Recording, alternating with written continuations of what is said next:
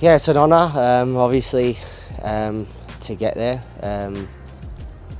You know, a lot of dedication throughout the years, looking after myself, and we were just discussing that in the change room about the dedication and the sacrifices that you make as an athlete. And but yeah, it's meant a lot to me, and hopefully quite a few more to go.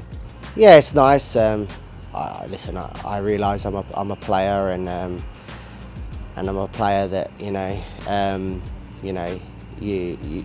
love when you're on your team, but you love to hate when you're playing against me, or I'm playing against them. So, but yeah, it's part and parcel of football, and yeah, I've got a good rapport with the fans here at Western United, and I've really enjoyed it here so far. I like going and playing in different places, seeing different places, and enjoy it.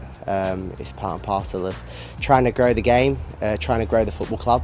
That was one thing that I want to do when I finish, and help the game grow, and even now I'm loving playing in different places, and in different venues. Hard work,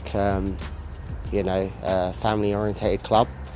The club's got a really good culture. It's built on a good group of human beings, and from right to the top throughout the club. So yeah, we're looking forward to playing in front of them.